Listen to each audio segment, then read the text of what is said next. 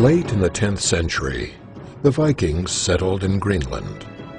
They found fertile fields and navigable waters teeming with codfish and seals. Generations had come to call this land their home.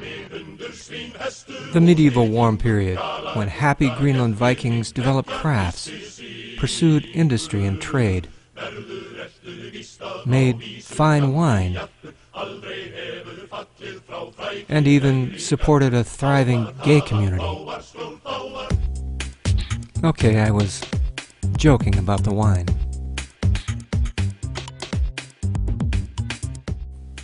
Many climate deniers apparently believe that not too long ago, Greenland was green. But to find a Greenland without glaciers and an ice sheet, you have to go back a little further in time. 65 million years ago, crocodile-like reptiles swam and hunted there. The more recent past was less idyllic. I joined a team of scientists bound for one of the most remote research stations in the world. Their aim to decode the message coming from within the ice. At Camp Neem, the ice is 1.5 miles thick and at bottom hundreds of thousands of years old. While the North Greenland Eemian ice drilling project, or NEEM, may look like a frontier outpost on the surface, scientists are engaged in very sophisticated research underground.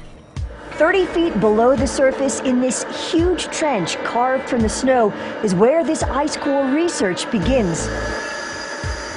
We're getting older and older. With every meter we're melting, we're getting back to the future. The ice is literally a climate history book that might eventually reach back more than 1 million years. It's all because the ice is preserved in layers. The further down you drill, the older the snow. If you took all these pieces of core that have been collected and put them end to end, they're about 2 miles long, and this is a sort of 2-mile time machine. The most recent ice core data indicates the Greenland ice sheet is at least 400,000 years old. While Greenland ice cores tell us much about the past, they're not the only cores available. For some 30 years, ice from tropical glaciers has also been examined. Teams from the Byrd Polar Research Center at Ohio State University have packed heavy equipment up some of the highest mountains in the world to preserve a vanishing record. The husband-wife team of Ellen Mosely-Thompson and her husband Lonnie Thompson have been among the leading pioneers in this heroic scientific effort. Organizing and leading the transport, often by pack animals, of cutting-edge scientific teams to some of the world's most remote regions. In December of 2010, Ellen Mosely-Thompson explained some of their key findings to the American Geophysical Union. There's no single best ice core.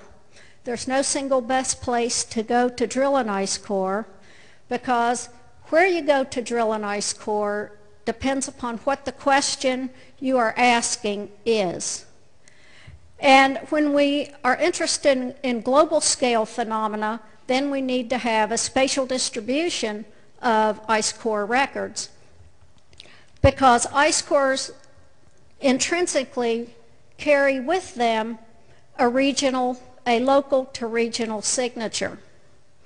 So here we can see an example of this.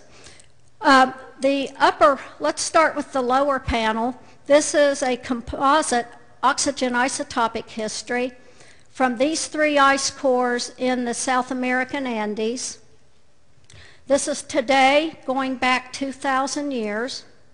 Up is warm, down is cool. You see a nice signature of the Little Ice Age cool period. You see a modest medieval warm period, or warm anomaly as it's often called, in the South American record. But here is the composite from 4 ice cores from the Tibetan Plateau. And you see no Little Ice Age and no medieval warm anomaly. Now, this isn't surprising in terms of the South American Andes that we see the Little Ice Age in the medieval warm period, because the source for the moisture for these glaciers in the Andes is actually the Atlantic. And it's well known that around particularly the North Atlantic basin, we have a very strong signature of Little Ice Age cool period and the medieval warm period. So hard evidence from tropical ice cores and other records is showing us empirically that the medieval period that climate deniers like to talk about was indeed regionally warm, but not a global phenomenon like today's. Now, if we take those records and composite them, we have now what we call the tropical ice core composite. And the one feature that stands out most strongly is the isotopic enrichment of the 20th century.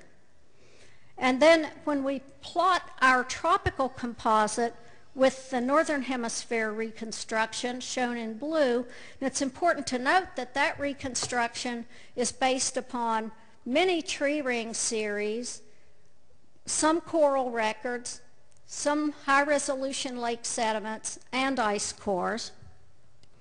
And then in red we have the meteorological observations. And you'd have to conclude that over that 2,000-year history, the tropical records composited don't look significantly different from the Northern Hemisphere reconstruction. But both again carry the signature of the 20th century warming, and particularly the stronger warming in the latter 50 years. Climate deniers love to tell you that the science of global warming depends on abstractions and computer models. But the evidence for man-caused warming, in fact, has been painstakingly built by some of the hardest of the hard sciences, the real boots-on-the-ground grunt work of courageous and dedicated professionals, the spiritual heirs of bold Viking explorers of the past. The tiny colonies that survived in Greenland during a brief regional mile period must indeed have been tough and resourceful people, but not the thriving high culture of climate denier imagination, which owes far more to Hollywood than to history. To stay informed on what the real science and real data tell us about our planet's history, keep coming back to Climate Denial Crock of the Week.